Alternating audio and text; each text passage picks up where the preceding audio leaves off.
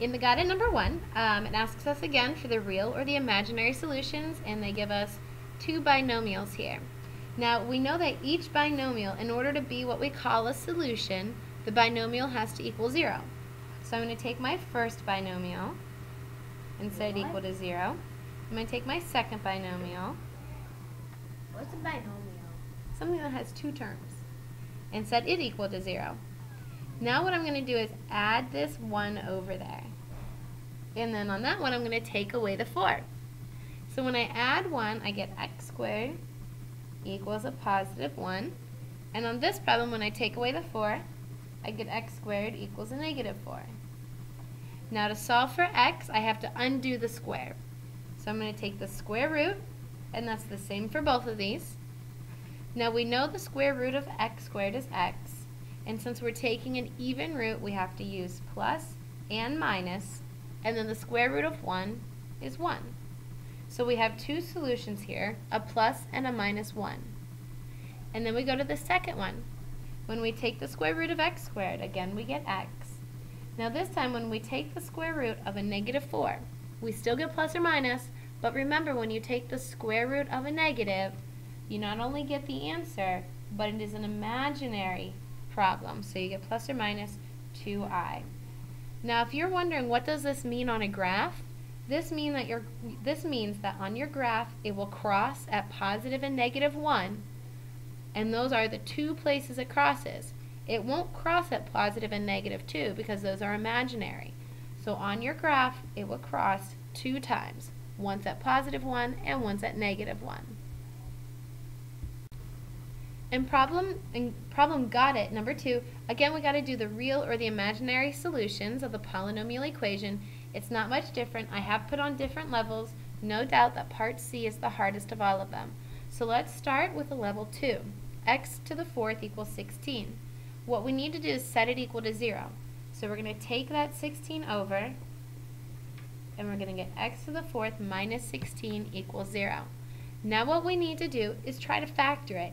You guys should see that this is actually the difference of perfect squares.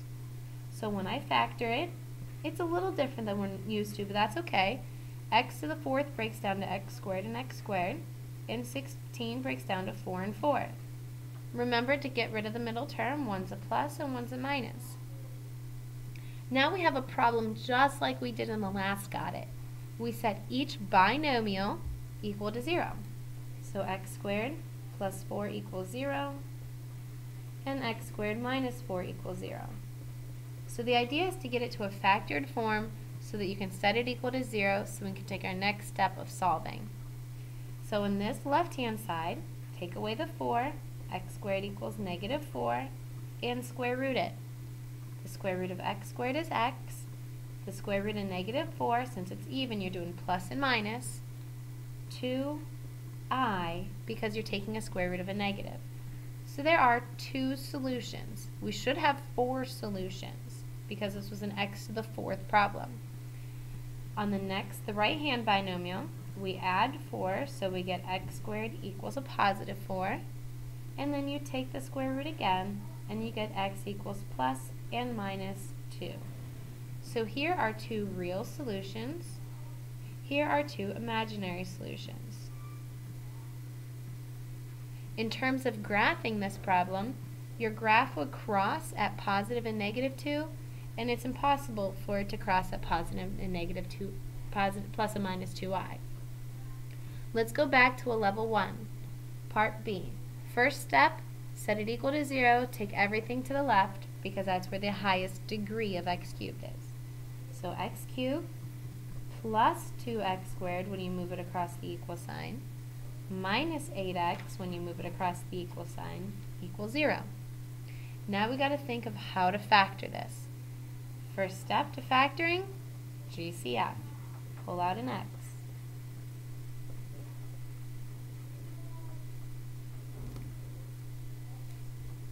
So by pulling out that x,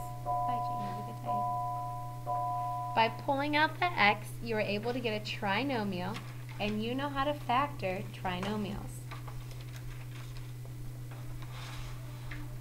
X squared breaks down to x and x. And to get a positive 2 from this negative 8, we need a plus 4 and a minus 2. Once we get it broken down as much as possible by factoring, we set each one equal to 0. So the first, x equals 0. That was easy. The next one, x plus 4 equals 0. Bye, Jane. The next one, x minus 2 equals 0. This one's already solved, so we go to these two. Take away 4, x equals negative 4. This one, add 2, x equals 2. It started as a cube problem up there, so we should have 1, 2, 3 answers. All of them are real. So in terms of graphing this one would cross your x-axis 3 times. Once at 0, once at negative 4, and once at positive 2. Now for the more difficult one, level 3. First things first, we got to kind of distribute and get rid of those parentheses, and then we'll deal with it. So x cubed plus 8x equals 8x plus 8. And that came from distributing things together. Next thing we have to do is set it equal to 0. I'm going to take everything to the left because that's where my highest degree of x cubed is. So I get x cubed. Oh, look what happens when you move that 8x over. They cancel out. And then the minus 8 equals 0. This is new to you this year. You did not learn this in Algebra 1. This is new factoring to you. Remember, we talked about it at the beginning of the lesson. This is the difference, because of the minus sign, of perfect cubes. Okay? When you factor it, you do a small parenthesis, and you do a large parenthesis, and you set it equal to 0. Your signs correspond to whatever's up here. Here's the pattern. Same, different, plus. You got to memorize that. The signs go same, different, and plus. So this one's going to have a minus because that's the same as what I see right here. This one's going to have a plus because it's different than what I see up there. And this back sign will always be a plus.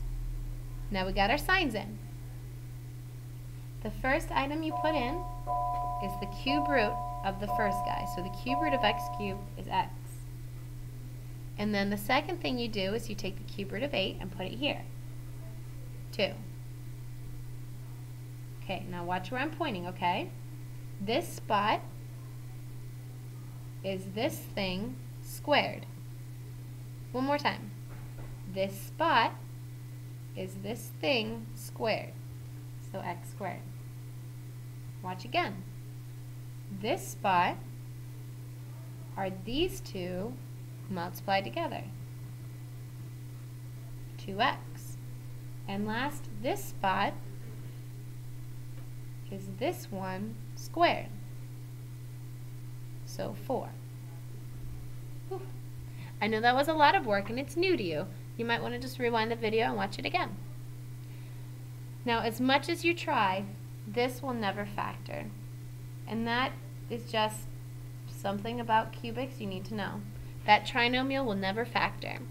Now, we do know we can set this one equal to 0, right? And x minus 2 equals 0, x equals 2. The first one's not bad. It's the second one. Now, if I were to ask you during class and I said, how do we solve something that doesn't factor? Hopefully you would tell me, well, if I can't factor it, I'm going to use the quadratic formula. Okay, so negative v is negative 2.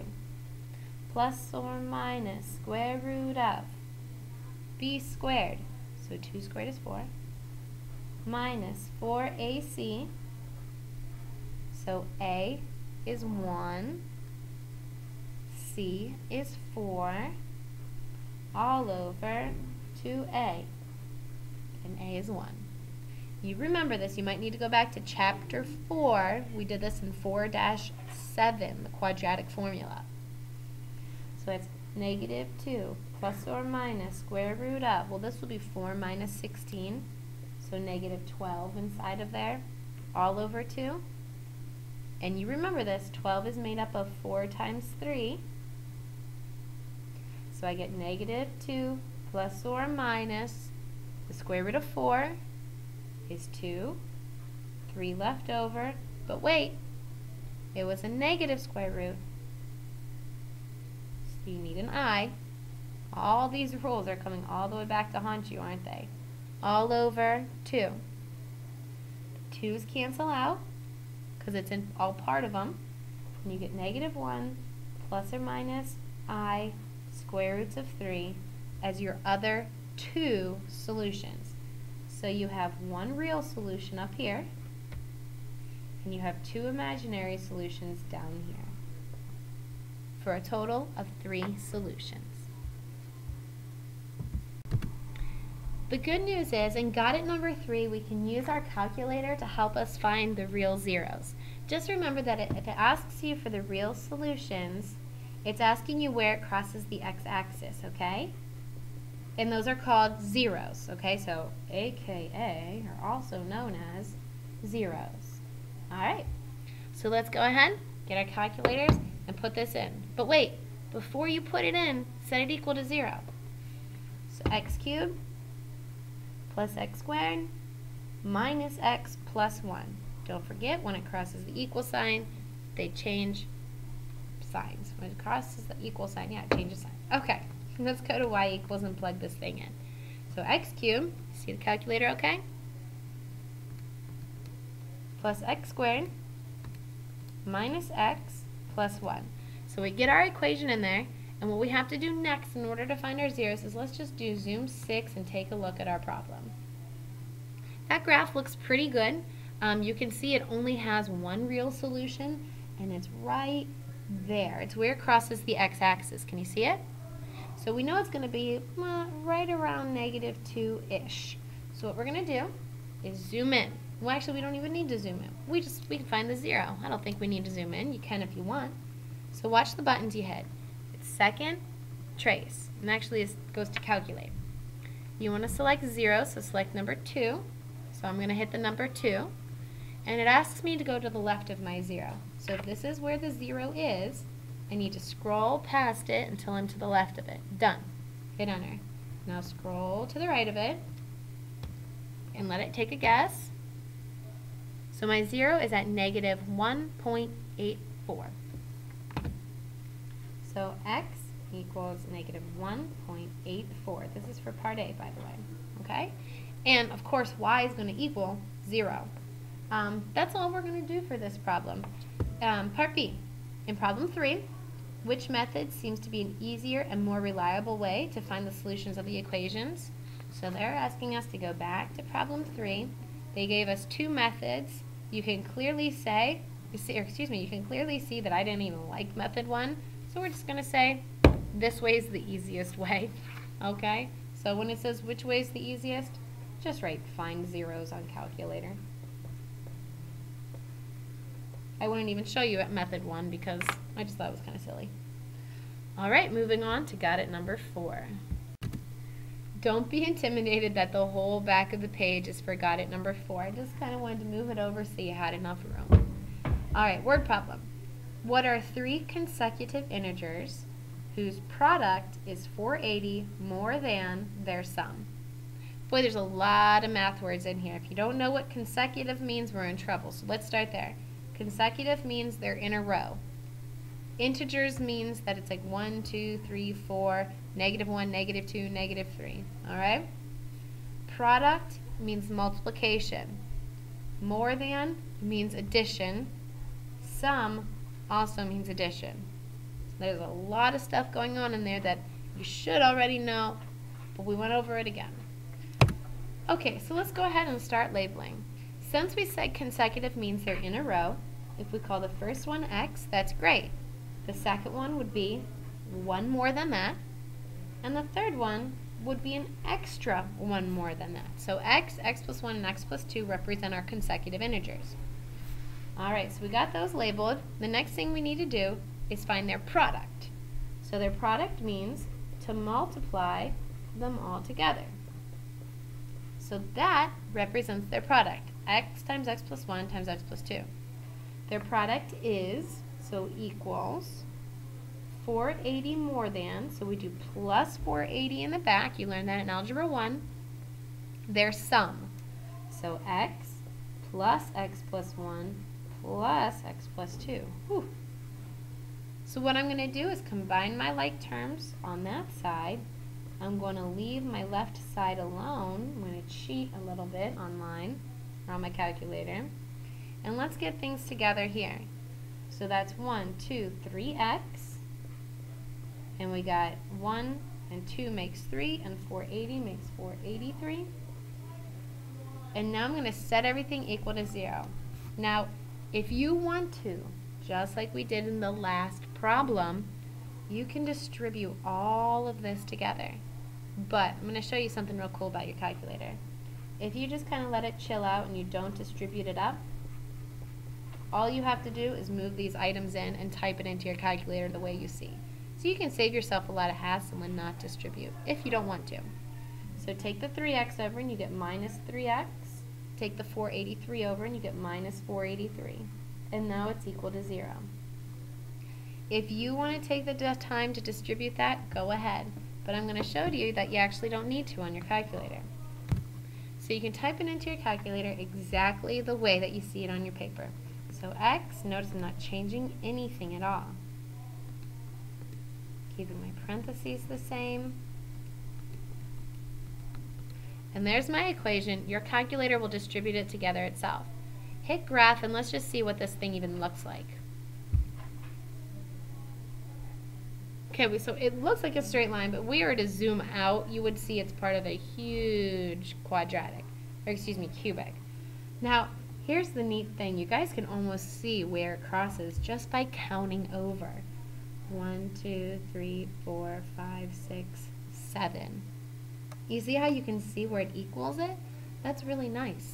You don't even have to do the whole 0 thing on your calculator. You know that x has to be 7. Because if you look at your calculator one more time and you count it over, 1, 2, 3, 4, 5, 6, 7 is where it crosses your x-axis. So 7 is your value for x. That means x plus 1, the next number is 8, and the next number, x plus 2, is 9. So here are your 3 consecutive integers, and if you want to check it, let's do that.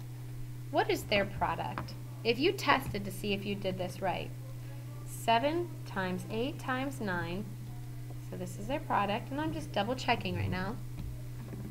Their product is 504. Now their sum, because they told us a little bit about this, didn't they? Their sum, 7 plus 8 plus 9, is 24. They are saying that the product is 480 more than their sum. Is that true? Well, all you have to do is, what's 24 plus 480? 504? Then we must have done it right. 7, 8, and 9 are your consecutive integers.